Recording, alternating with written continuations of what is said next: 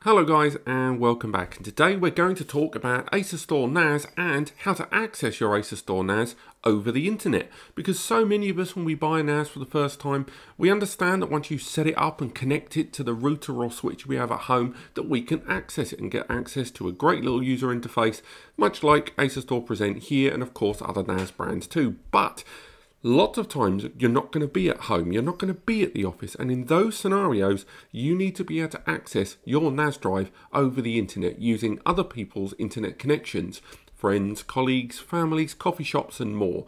If you're in the airport lounge and you want to make sure you can download some episodes and stuff before you get on that long haul flight, internet level access to your NAS is essential, but it still has to be safe. So in order to do that, Asustor, like many NAS brands, has created a very straightforward and easy way to access your NAS over the internet. And what they call it on theirs, if I go into the correct folder, go into the settings, we can see right down here, Easy Connect. And it is so straightforward to access your NAS over the internet. I'm going to show you how today. So with Easy Connect, what you need to do is first set up an Asustor ID, and in order to do that, you've got to create an account. The reason for this isn't just ceaseless marketing. It's because when you access the NAS over the internet, it will go from your laptop machine that you're on and then bounce at the Asustor domain servers and then connect to your NAS, because there will be no direct means to access your NAS without this service over the internet, at least securely. That's the whole point of NAS. It's meant to not to be that straightforward to gain access, and you have to create a preset portal access point to it. I know that sounds complex, but let me just take your hand and walk you through it. Real quickly, actually before we get into that, it might be worth mentioning about IPs. Real quick, when you set up your NAS and connect it at home or the office, all the devices, and again this is the most caveman way of putting it, all the devices in your home or business that share the same internet connection are on the same network, okay? What that means is, and by network I mean they're all connected to the same router or switch and all plugged into the same connection, all of them will start with these numbers the same. This next one along might change, but these first numbers here will be the same.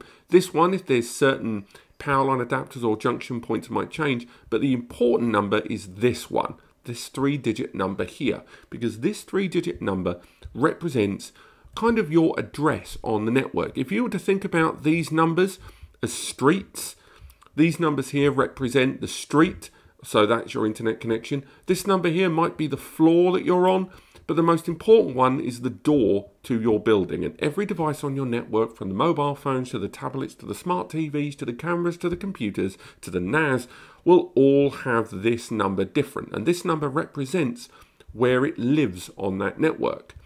And if you access the NAS in-house using the internet connection you're using, this number's enough, because this will be fine. You don't need to use www.whatever because you've got this address.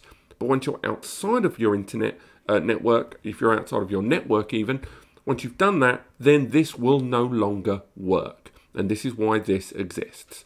So to create that connection over the internet, go to Easy Connect in the settings menu, and then from here, click Sign In. Now, if you've never created an account before, then you will have to create one straight from scratch. I'm going to show you guys how to do that using our disposable NAS Compares Gmail we've used for those other videos.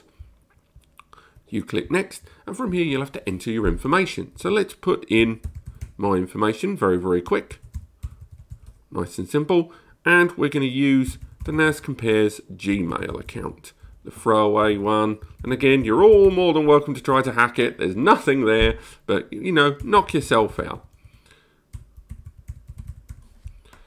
Location is very important, because this will change the language settings, but also it will need to know where exactly you're based.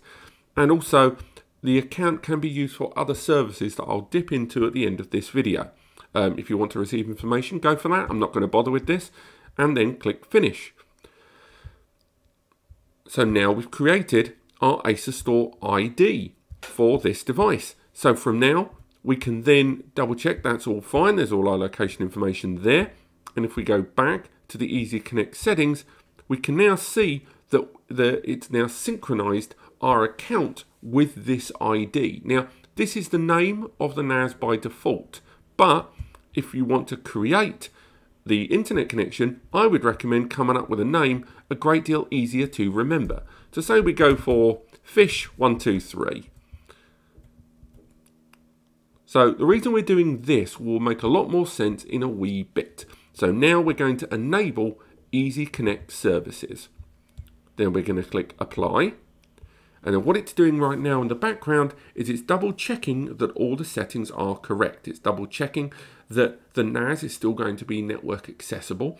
It's then going to enable cloud-based services. And this is how we can access the NAS over the internet and the network at the same time.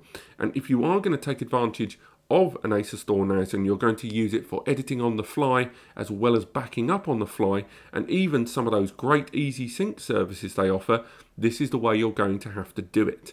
We already talked in my previous video recorded just before this about creating mapped network drives, and if you didn't check that one out, I do recommend it. But this is the means to create a folder on your PC or Mac system that you can access locally via your own software.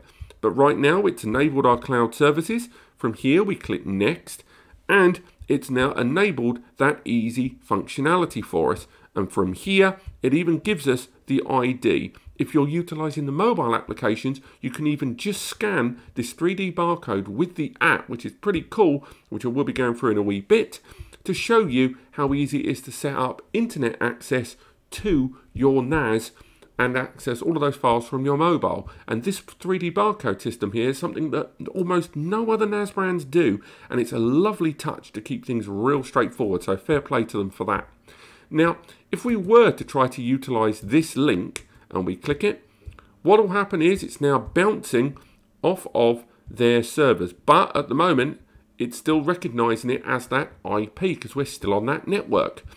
So in order to truly test this, what we're going to do is disconnect from the internet where I'm based. We're going to disconnect from that one, and I've got a mobile phone with its own hotspot created right here, and from here with this new internet connection, our existing connection is not going to function. This IP will no longer work. So if we duplicate that tab, it's now got that internet level access created, which means we can now access this NAS over the internet. And that means that even though we've changed our internet connection and we're not on the same network as we were before, we can still access our Asustor NAS over the internet. And right now I'm going to get my login done nice and simple. I'm going to continue with that, and it's letting us know we've got another internet connection. And that's just Kaspersky warning me that I've changed connection to an unsecure line. That's just a mobile hotspot. And as you can see, we have got access to our NAS via a completely different IP. And as we can see, because we've switched away from the original internet connection and we can't access it, if you hadn't created internet access to your Asustor NAS with the Easy Connect system, this is what you would see, or even less, if you tried to access your NAS from any other access point via the internet anywhere in the world. This is what you'd see. Thanks to the Easy Connect system, we've now got access to our NAS over the internet. This has been how to set up internet access to your Asustor NAS, straightforward and easy. I recommend it, and it is one of the fastest online setups for this that I've ever seen from all the NAS brands. Definitely a great deal more streamlined and easy, yet still secure than ones like Synology or QNAP, who I think do overcomplicate things just a little bit too much. And if you are looking for a straightforward way to do this and you really just want access as simple as possible, I cannot recommend the Asustor Nimbustor series enough.